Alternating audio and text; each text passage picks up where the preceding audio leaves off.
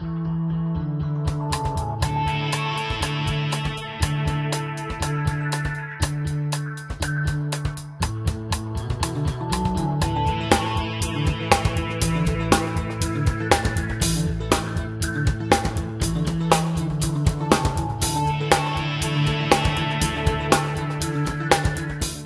for inviting me. And this is a paper with Nezia and Cesar both in the front row. So the idea in the paper is we're trying to explain how family structure changed over, I don't know, since like 1960 roughly, so the last few or so years. And I'm just going to go through the stylized facts that we're trying to aim at here. So the first is there's like been a big decline in marriage, a big increase in divorce. And here we're going to emphasize the differences by education level. So you can see on this diagram here, this is showing like the stock or the number of people who have ever been married by whether they have college, less than college, that's the red line, or college, the black line. And you can see over this time period there's like been a pretty precipitous drop. And at the same time, you can see like there's been like a big rise in divorce for both less than college and college educated people. The thing to note is like at 1960, less than college educated people were more likely to be married than college educated people. By the end of the period, it's roughly the same. And if you look at the divorce rate, you know, they were slightly above college educated people in 1960, but at the end of the period, they were quite a lot more prone to getting divorced. At the same time this happened, there's like been a rise in assortative mating. And so I'm going to show this in a couple of ways. Like the first is like contingency tables. So the way to look at this is like if you look at the cell down here in the bottom right-hand side, that shows the fraction of the population that's, say, got a college-educated degree, a female married to a college-educated male. The number in red, that shows what you'd have if you have random matching. And what you can see is when you compare the black and the red number, that matching's not random. If you, college people are much more likely to marry another college person than you would see randomly. So this, the red is like what you would have like if you had random matching. Okay? And the black is what you actually see in the US economy. So the difference between the two is like a measure of the degree of assortative mating. And so like for instance, when you compare this cell with this cell, that's what you had in 1960. You can see that the number is much bigger.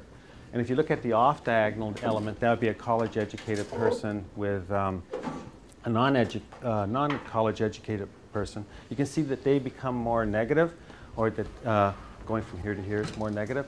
So you're less likely to happen. If you just look at the correlation between education type across the male and the female, it rose from like 0.41 up to 0.52. I'm going to show you this like in another way now, which is maybe more obvious.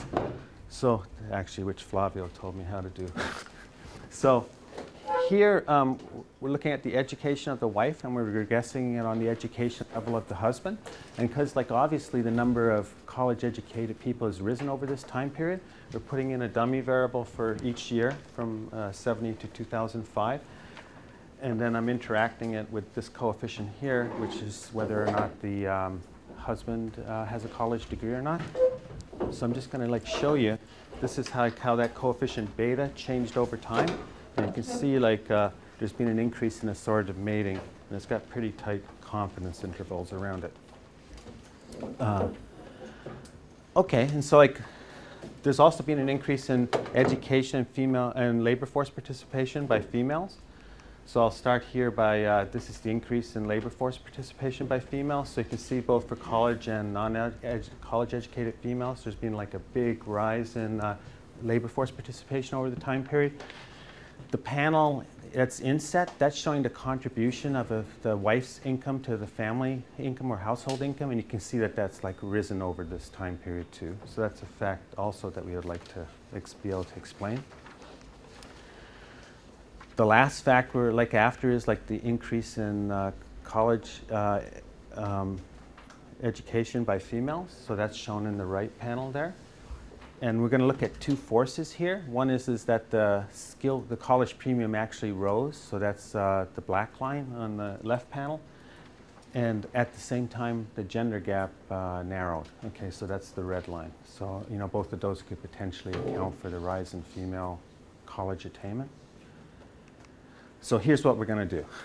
So we're going to develop a model to understand these facts. First facts, marriage and divorce. We want to potentially explain the pattern by education. We want to also be able to potentially explain the rise in assortative mating. We also want to explain the rise in female labor supply and the rise in college educational attainment, actually by both males and females here. And the thing I want to just emphasize is like all of these are endogenous variables, okay, in our framework. Okay, and so you'll see like in the next two sessions, Victor and Raquel use similar models. So what we're like missing, say like what Victor's going to look at is there's no fertility decision here, which is an important thing. And so Victor's going to look at the rise in single motherhood, but in a model that's similar to what we have. And then there's no savings here, which Raquel has in her model, and she looks at the riskiness of how divorce, the increase in the riskiness of divorce affects people's savings and labor supply decision, which we're not going to focus here. So what are the ingredients? So we're going to have two motives to get married. One is love, and the other is just going to be material benefits. And there's two material benefits in this model. One is like you can consume market goods, and the other is you consume non-market goods or home goods. And the driving forces, we're going to have two, and they're just going to be like technological progress in the home. So we're going to be able to say that you have labor-saving technological change in the home, and that allows females over this time period to enter the workforce. And then we're going to have technological progress in the market, and here that's defined as like the growth in overall wages, the increase in the skill premium, so like going to college is paying off more by the end of the period, and a narrowing of the gender gap. So these are like the driving forces in the model. We're going to estimate the model using minimum distance estimation. The model fits the data pretty well. The thing that I like about it is like the key parameters that we estimate, they have very reasonable economic values. And so I'll show you those when we get there. And then after we've done this, we're going to like ask the question is how much of these changes were due to like technological progress in the household versus like technological progress in the market, which is defined as an increase in wages, an increase in the college premium, and a narrowing of the gender gap, okay? And so we're going to break it down. And what we find like is kind of surprising, and you know maybe it's like model specific, but like I don't really know why it even holds like in our model, is that the model kind of decomposes like beautifully in the sense that technological progress in the home seems to be almost the sole or primary driver in the rise of female labor force participation, and really accounts for the predominance of the decline in marriage and the increase in divorce. On the other hand, changes in wages seem to account for almost all of the rise in education and the increase in assortative mating in the model, or matching in the model. And like I say, I don't know exactly why that happened, but that's how it broke down. So here's the model. There's going to be like males and females. You can be married or single. You can be college educated or not. And everyone here is like infinitely lived, and they die with probability delta, so we don't have to track age. Agents are going to be born with an ability level. That's little a. They're going to draw this from a distribution, big A. We're going to assume like this is just like a normal distribution. And based on their ability level, they're going to decide whether or not to go to college. And here the cost of college is like a utility cost, just to make it simple. Singles meet other singles randomly.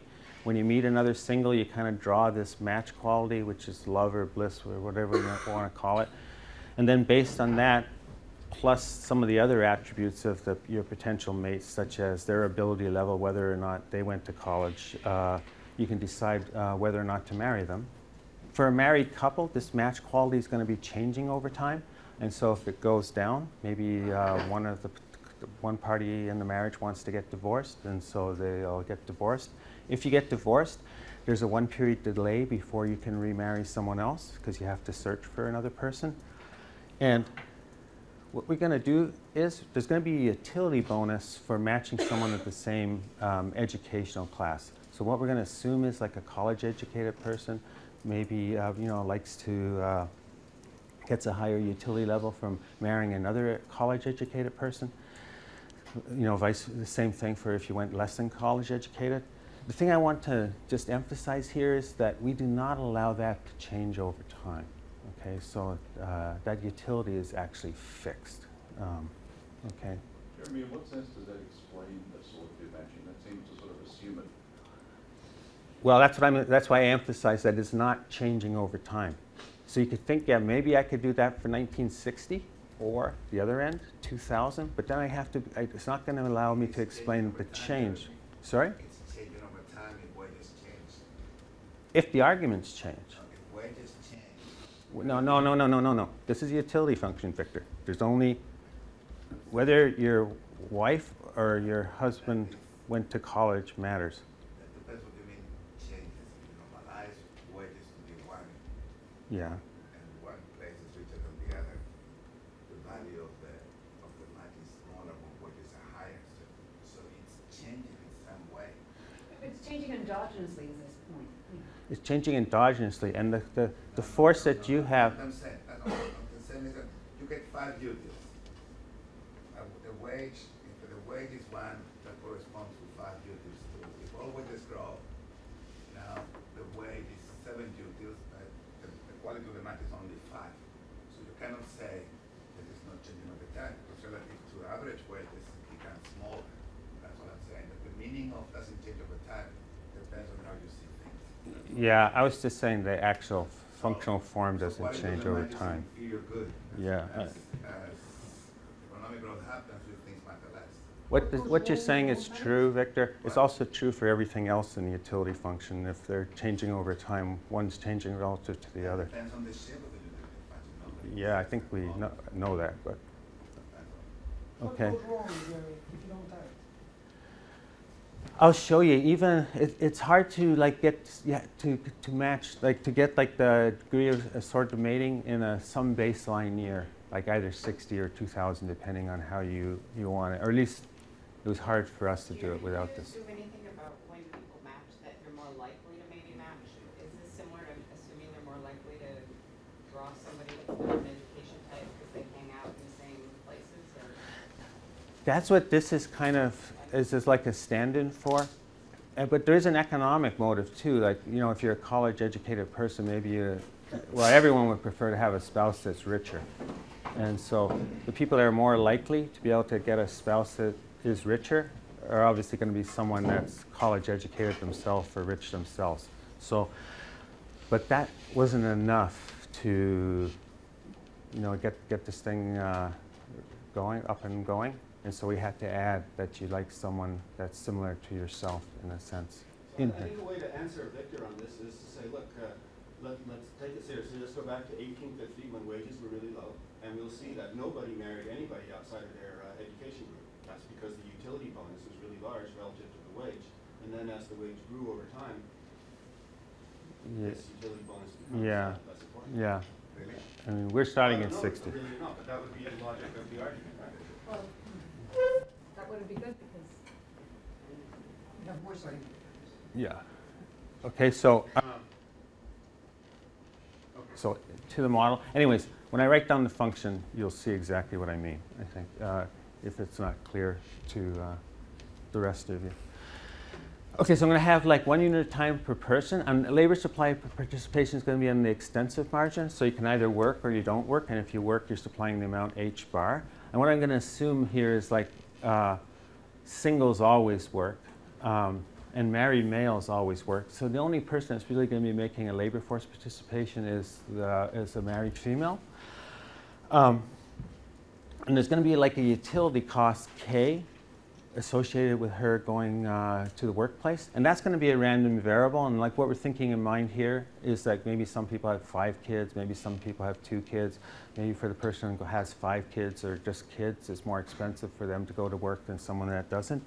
And So that's like a source of heterogeneity. And then the residual, because there's no leisure, that's 1 minus h. That's the amount of time you're spending in housework. Income. So your income is going to be made up of, I'm just going to multiply your ability level, that's A, times by the wage rate, whether you're educated or not. So for a female, it's going to be exactly the same, except we have to multiply her wage 2 by the gender gap, which is going to be phi here. And what we're allowing to change over time is, so I'm going to have like 1, when E is 1, that's college educated, and when E is 0, that's going to be like less than college educated. So the thing we're going to be allowing is like W1 to W0, that's the college premium, that will be increasing over time. And then also the gender gap will be narrowing over time, which actually corresponds to an increase in fee over time in this setting. The gender gap, for example, it could be because of some form of learning by doing in a model. Yeah, it's not in our model, it's just exogenous, which is, yeah. So I guess I'm like a little unhappy. We take the gender gap as like exogenous, and obviously I think it is endogenous, a large chunk of it. We're just going to take it as an exogenous driving force. Singles. So this is what a singles person's tastes look like. They're just spread over like market goods, non-market goods. The things that are in red are the things like, just to remember for how the model's like working. So this fractor C, that's that red C, that's like a fixed cost of establishing a household, okay? And so the idea here is, like you'll see, is that because it's fixed, there's economies of scale in a household, so you're better off if you're married than if you're single. So this provides an economic motive for marriage. The other thing is to look at these elasticities. So N is like non-market goods versus the elasticity on market goods. So I'm comparing here, I guess this is xi versus zeta. So to get the model up and running, is what you need is you need the utility function for non-market goods to be more concave than the one for market goods. And what this does is, it means like single households, they're the ones that don't have much time, or because like a married household has 2 units of time versus 1 unit of time potentially for like a single household. They're going to be the people that benefit the most from labor-saving technological progress in this economy, because they're like starved for non-market goods because they don't have much labor to supply at home. Okay, so what this is saying is that over time, when you have labor-saving technological progress, is that the single households benefit the most from this type of technological progress. So it is now more beneficial to be single or more beneficial to get a divorce than it was like earlier on. So I'm not going to impose this restriction in the estimation, but it does turn out, like when we estimate the model, that this is what you find, okay? And that's what the economics actually, you know, dictated like how it should work. Yeah? But how would it work for single? Pretty flat. Yeah. So, but if they benefited a lot from labor saving, I would have expected hours worked in the market to fall for them somehow. Well, actually, I'm going to hold it fixed because it's on the extensive margin. But like Nezzy and I have another paper which is similar in a lot of ways, where it was on the intensive margin, and you can predict the singles labor supply pretty well. So, but here, just to keep everything clear, I shut that down because this model has a lot of stuff in like education, heterogeneity across people with regard to their ability and stuff that the other model didn't. So we had to just like, economize and some stuff. This is what the utility function for a couple looks like. So the thing is that here, what we're thinking about, this is total consumption in the household. And so what I'm dividing it through is, Can we go back to this psi and zeta? yeah. So what about children? Aren't you more likely to have children to take care of than even if you're married? And so within the technological changes in also production benefit couples more? No, it's a good point, and I think John actually has a paper that, or used to, I didn't read the final version that like allowed for that. Yeah, here's just like no kids, so I don't really have a good answer for you. Yeah. Yeah. There is like, it is true, like, you know, like on the one hand, like, you can economize on like washing your kids' clothes. That's going to take a lot less time and, you know, stuff like that. On the other hand, if you got to sink time into them and if you're switching from quantity to quality, that those are going to go the other way, that you're going to be spending more time with your kids. But anyways, like we didn't do any of that in here. And so I can't really give you an answer like what would happen if we did. So, okay, so what I was going to say is you take total household consumption, and then you're going to divide it through by a household equivalence scale, and to get like consumption per person. And the idea here is that then, again, this is like another economies of scale and forms a motive for getting married, because it's cheaper to, to feed 2 people costs less than 2 married people, costs less than what it costs to feed 2 single people. That's the idea here. This is a compatibility function, which maybe we like or dislike. So the idea here is remember if you're college educated, E will be a 1, so then you're going to have a 1, 1 here, and so they're going to get a certain utility level. If you're non-college educated, E will be a 0, so then you're going to get this utility level mu 0 here. Mu 0 is smaller than mu 1. Yeah, sorry? Is that it? Mu 0 is smaller than mu 1? Yeah. So that mechanically is the way to get the No, but the thing to notice is, Victor, is that is true, but also I could have put the cross terms in here, and I've defined them to be 0. No, that's fine. Yeah. That's not what I was asking. No, okay. One of the biggest mysteries, I think, is that why do non-college people divorce more? Given to think that love is a superior good than college people could afford a worse match. I'm sorry, non-college people could afford a worse match. They divorce a lot more often. So that's how this model achieves it by having you one bigger than It might get a level, but I'm not so sure about the rate of change. You show Yeah. that they were, as we all know, that the divorce rate is so much larger Yes. of non-college educated people, and that's a very hard thing to get in any model like this. Because Yes. you're comparing the quality, the gain from money, which is... Yes, I agree that college. this would help me get the gap at the one end, but not at the other end where it's the same. I'm saying that's the way to get it.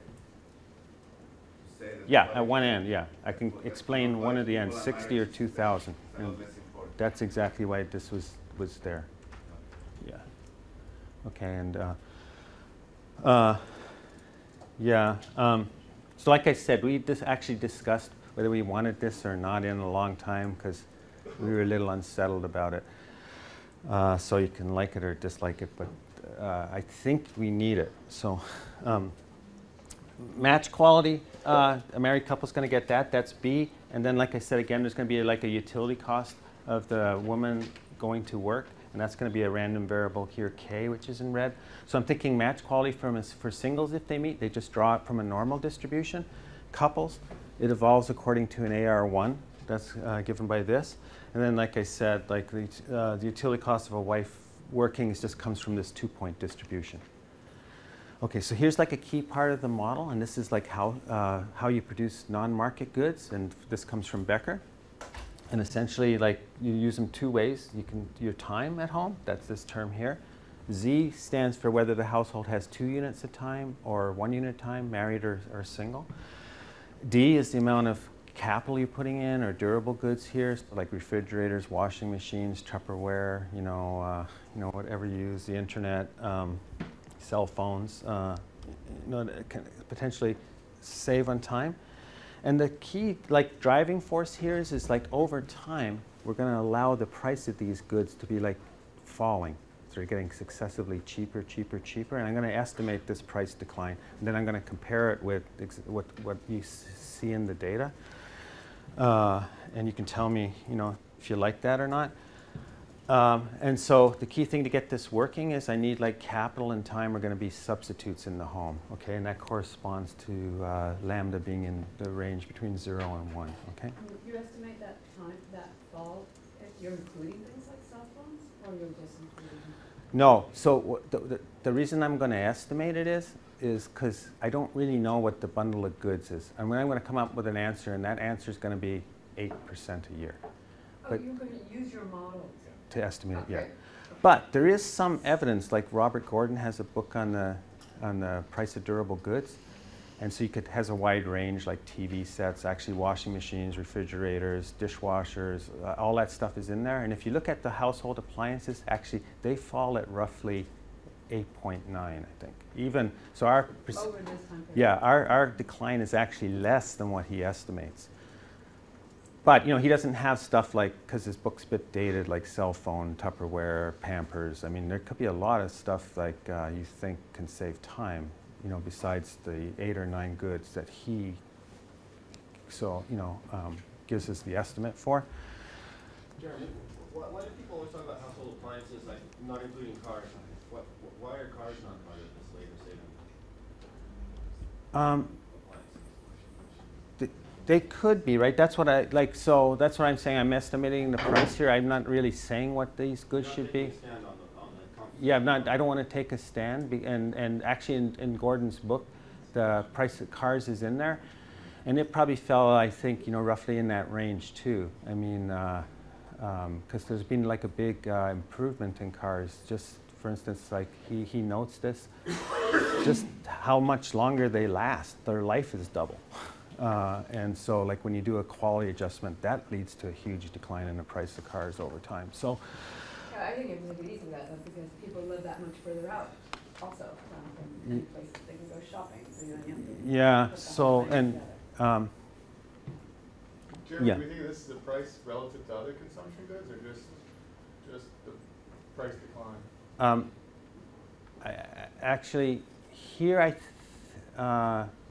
here we measure it relative to the price of other consumption goods, yeah, and non-durable consumption goods in particular. I guess the question, how do you measure D? I don't. So, yeah. There are two types of technical progress. On accounting, the same thing twice. I have, when you measure documented wages that grow over time, Yeah. you're also saying that measured in the goods whose productivity doesn't grow.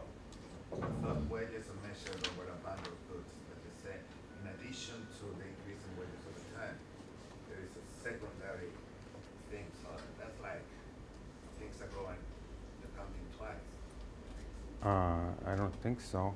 So I'm looking at wages relative to the price of non-durable goods. All these things are consumption goods, and the way wages are measured includes productivity growth in all these goods. Is tea a consumption?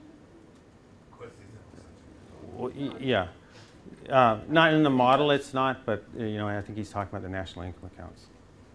So. W is the whole, is relative to the whole bundle of goods. No, here wages are relative to non-durable goods, and P is relative to non-durable goods too. So I'm looking at time relative to non-durable goods, durable goods relative to non-durable goods. So there's two relative prices. I'm saying something simple. I'm saying that 9% is, or 8% is less than what Gordon measured. But not really, because your wages are already growing. Yeah, so on this, yeah, I know what you're saying. So there's another way you can do it, which I actually did in the paper, which is what Victor's suggesting. You could measure all prices in terms of units of time. Then it's going to be, instead of like 8%, you're going to get like a 10% decline, roughly, okay? But that's immaterial. It's not going to change anything. That's like a tertiary detail, okay? But you can look at like with my paper with Anansha Chaudhry and Mehmet Yorkoglu in RE Stud, and that's exactly how we measure everything in units of time. But it's not like it's, I don't think it changes anything. Okay, so just the main mechanism, prices of durables plunging. So you're going to substitute towards durables and away from using labor, who's getting more expensive over time. Okay, and Victor's saying it's even more expensive than I'm saying, because wages are rising at the same time too, and I agree with that. Okay, Here's a static consumption decision for singles. This is like if you're a male, the wage is times your ability level, times how much you work. And here I'm just subtracting off the price you're paying for the durable goods. If you're a female, it's exactly the same, but I got to multiply it by the gender gap. And this is subject to your household production function. Okay, and the thing I just want you to know is that gives you like a momentary utility function. So the gender gap is a parameter. It's not related at all to preferences or. Yeah, no, I'm just going to try to take it from the data, and it is like. It's a parameter. It's a parameter. Yeah, I was going to say there are issues with measuring it, which is what I was going to say. Like maybe it's narrower over time, but you know maybe. Well, I'll get to that when I get there. Okay, so here's the same decision problem for the married household. The things in red are what's like different. So for a married household, I got to take off the cost, the utility cost of the lady going to work. And then in the budget constraint, now I have two sources of income, so I've got to add the female's income in as well, and so that's what the second term is. And then if I go to the household production function, now I got 2 units at a time, so I subtract off what the male's putting in the market, then I subtract off what the female's putting into the market, which is an endogenous variable. So that's how this goes. So here's like a timing diagram. So I'm thinking singles. So I'm going to take you're a male. You're type A, you have like an education level E. What you're going to do is you're going to go to the marriage market, you're going to draw like a potential mate. She's going to be like maybe type A star and some associated education level. And so you're going to draw a bliss level, and you're going to also draw what's the cost of that woman going to work. And then the couple are going to decide whether they're going to marry and, or not. And after that, depending on whether they're single or married, they make their household allocations. Couple. Now we have A, he's married to a female A star. Their B is going to evolve over time. They have to decide whether they want to remain married.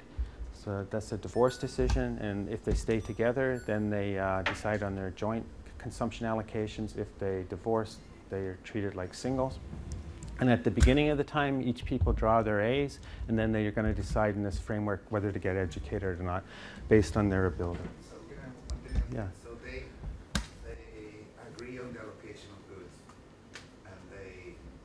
Yeah, Victor, that's a good point. I actually forgot to say something. All utility within a married couple is public. So they share like jointly and equally in all utility. So there's nothing to bargain over. Yeah, and yes, I should have said that. And they, to get married, both have to agree. But then they may not agree whether to be married or not. Sorry? They may not agree on whether it's worth to be married or not. So they both agree to be married. Yes, that's going to be on the next slide, exactly. Okay, so now actually 2 slides down the road. Okay, so this is like a single person's problem. So this is like his dynamic programming problem. So he's currently single. That's his utility from being single. What's going to happen is he goes to the marriage market. He's going to like draw a female, say that's A star. She has an education level E star. They draw a bliss B and a cost of her going to work. This indicator function, which I got to explain 2 slides down the road, that's what Victor was asking about. That's going to give a value 1 if they choose to be married. Then you get V here. And it'll give a value 0 if they choose not to be married. Then you're going to get VS. That's the value of being single, lifetime utility from being single. And I'm just like integrating this over the types of females you can draw from the bliss distribution and from the cost of work distribution. And the thing I just want to emphasize here, which is why it's in red, the distribution over singles that's available on the marriage market is, of course, like an endogenous variable, so I have to solve for that, okay? Couples, yeah. Sorry. I mean, You want me to go back? Yeah, no, just if you don't have any frictions, because marriage is a public good, you're really going to get positive associative matching. So the only reason why you need to put in this extra bit, positive associative matching, is that you introduce friction.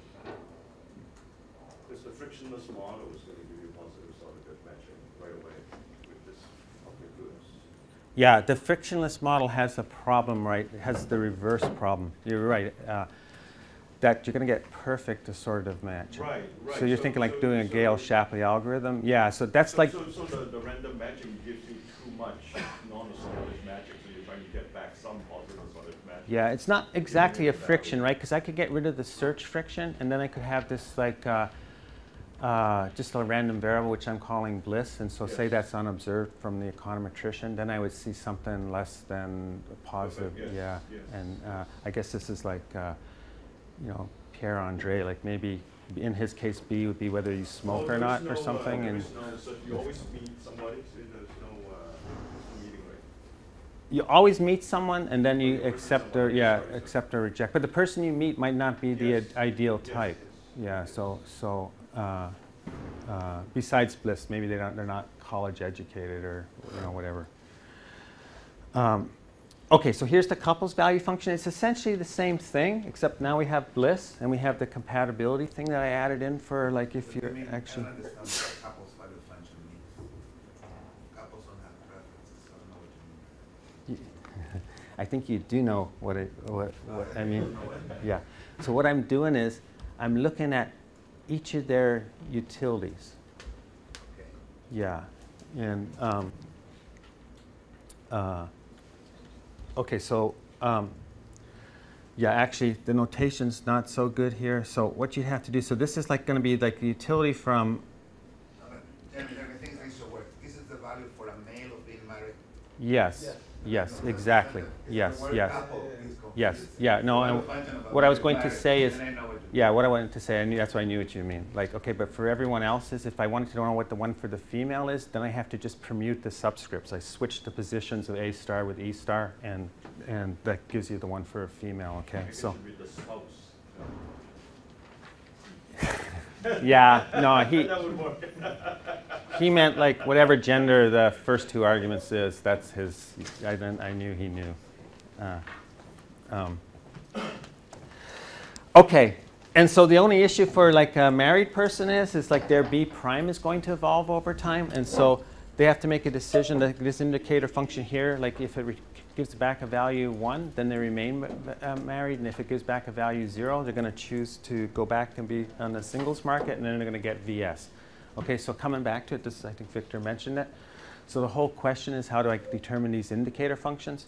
And the indicator function is going to be 1 if for both people the value of being married exceeds the value of being single. So note that I permuted them exactly like what Victor said. And if it's one of them is 0, then there's no marriage. Yeah.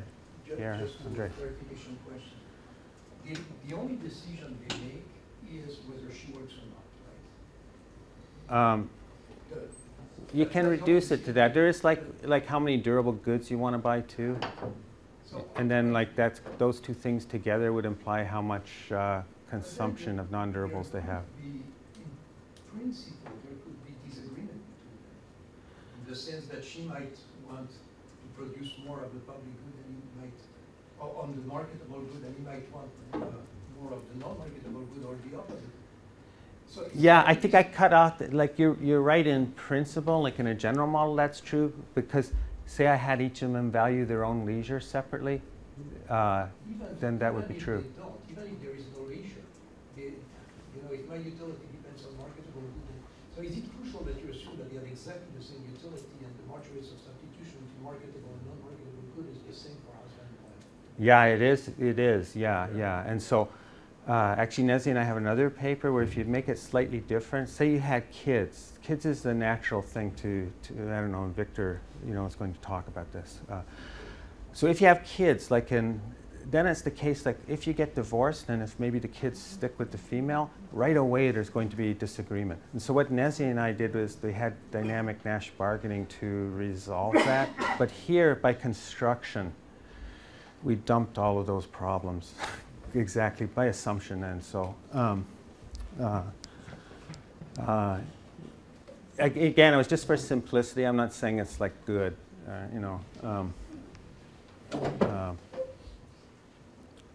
okay, education, that's done at, the time when a young single grows up, becomes a young adult, I should say, and then so he's just going to pick E to maximize his expected lifetime utility, subject to the cost. Okay, so I'll just go over this briefly, and yeah, and this is the last piece of the theory. So I have to figure out how you get this endogenous distribution for singles. And what there is like there's going to be a flow into the, say this is the distribution for singles next period, but we're going to look like a fixed point. So there's going to be like a flow into singles from two sources.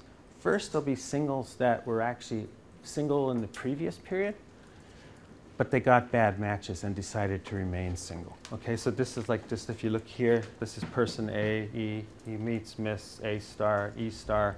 For whatever reason, they decide that they don't want to get married, so I is equal to 0, and then I got to count the number of these people, and some of them are going to die in this model at rate delta. Then I'm going to have the couples, right?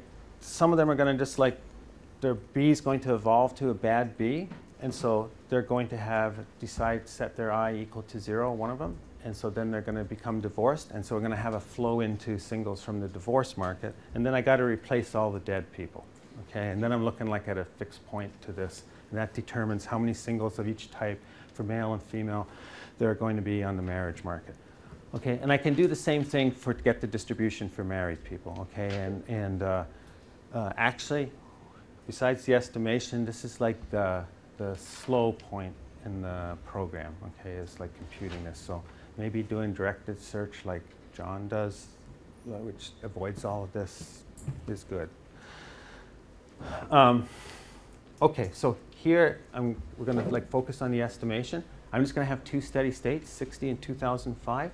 The model period will be a year, lifespan 30, probability of survival is 97%. That's from the data. For Glenn, the discount factor is 0.96, or the real interest rate's 4%. Work time, if you actually work, we're just going to say it's 36% of your time spent working if you choose to work.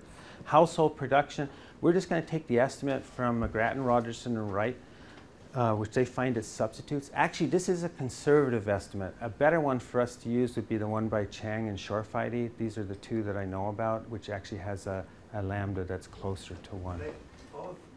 Both estimates of those two papers are lunacy. They're all designed to have huge residual papers. I think you should estimate these.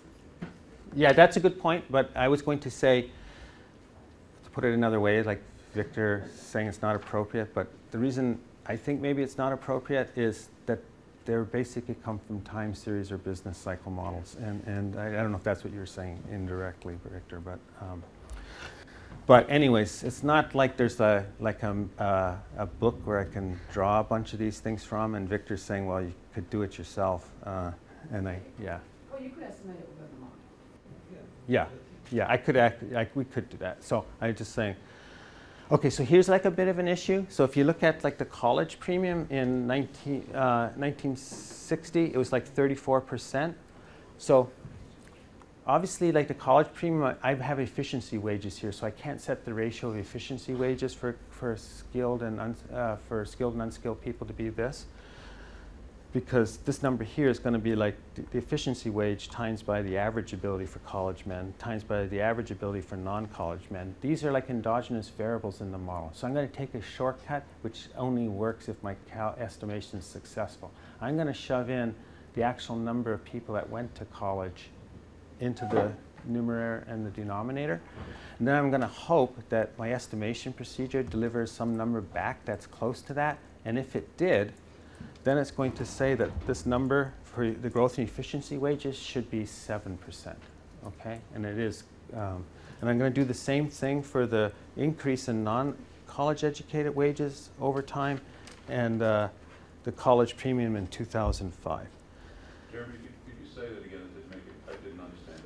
Yeah, I didn't probably explain it really well. So what I'm saying is, like in the model, I'm looking at the efficiency unit per unit of ability. So the ability is good both for education, helps you make it easier to take education, and it's also useful in the labor market later. Is that it? No, the idea is like obviously like the people that went to college are the higher ability people. on average, and here they are for sure, right? And so part of this 1.34, the benefit of going to college, actually in the model and plus in the real world, is due to the fact that those people are more just, it's not what the fact they went to college, they're just better people, you know, like are more productive. Okay, so if you believe that, then the number I should be getting is not like for the growth and efficiency wage, it shouldn't be 34%. It's got to be something smaller than that, because the people with the higher ability are the ones that are moving into being college educated.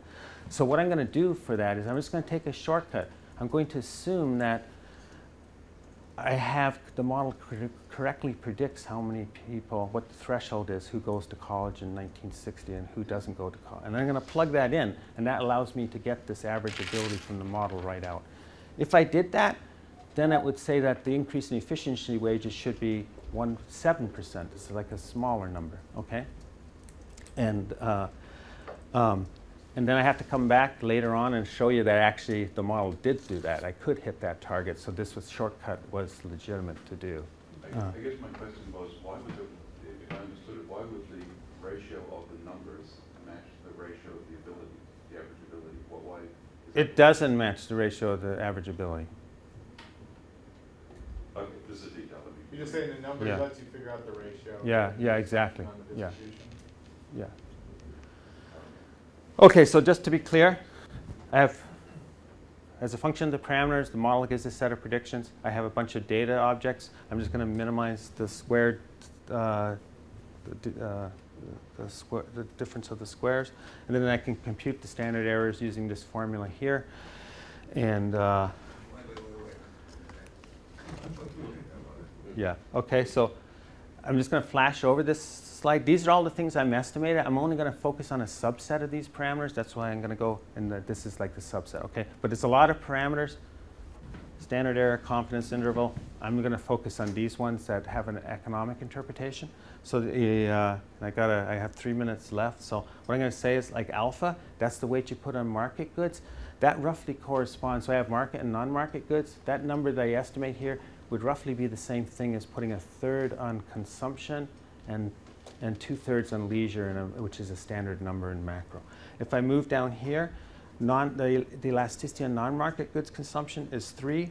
For market good consumption, it's 2. The 2 is a very standard number to use for the coefficient of relative risk aversion in a macro model. C, the fixed cost for household formation, that's about 15% of your consumption goes to the fixed cost of a household. So I don't know if that's reasonable or unreasonable. That's what it is. Let me say prices, they're actually falling. I said 8, but they fall at 7.4% a year.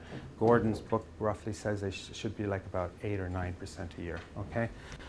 So these are like the key, that's all the moments that I'm matching. So I'm just gonna like now tell you, I got 2 minutes left. I'm going to go through. So these are like the full set of moments, and I'm going to like break them down into smaller categories so we can understand. This is education. So the red's the model, the black's the data. 60 to 2005, a big increase in education for males and females, slightly more for females than for males. The model gets that, okay? Marriage and divorce. So if you look here, 1960, this is the number of married people. 2005, it declined to 0.652. As you can see, the model gets the big decline in marriage and the big rise in the number of people that are single. Marriage doesn't include cohabitation. No, not here it doesn't, but actually in the other paper at NESI, we added in cohabitation. And it's like a very small actual difference on the, at least for the US. Like in other countries, that's not so true. And is this driven by whites or blacks? I didn't understand. Do you have race in the... Did we look at all people? Yeah, okay, yeah. This is all people. Yeah, sorry, I didn't, I had to ask. Because I think there's been a very big decline in marriage among blacks. Yeah, and we have no, we have no theory of why that would be at this point. So the thing to note here, like focus on these red arrows. So this is saying like, this is the drop in the married for less than college educated and college-educated people, so it's much bigger for less than college-educated people. And the model has a big drop. It's slightly bigger for less than college-educated people. But if you look at the rise in the divorce rate, it's much bigger for less than college-educated people. And actually, the model does very well on that. Like the jump in the divorce rate is much bigger for less than college-educated people. And actually, when I'm looking at assortative mating, that's the thing at the end here. There's like an increase in that. And the model has an increase that's like way too big, okay, from 0.1 to 0.5. So it has no problem generating a decline in assortative mating. Okay, so should I go to conclusions? Yeah, I think I'm out, right? Because I exactly had time to think. Okay, so I wasn't being able to show you the breakdown, but the conclusions will do it. So we constructed an equilibrium model that gives a decline in marriage, an increase in assortative mating, and an increase in education and female labor force participation. If I'd actually been able to show you and decompose the results, what we found was that technological progress in the household led to the increase in female labor force participation and the decline in marriage and the rise in divorce. And that the changes in wages accounted for largely the increase in education and the rise in assortative mating. And that is it. So thank you.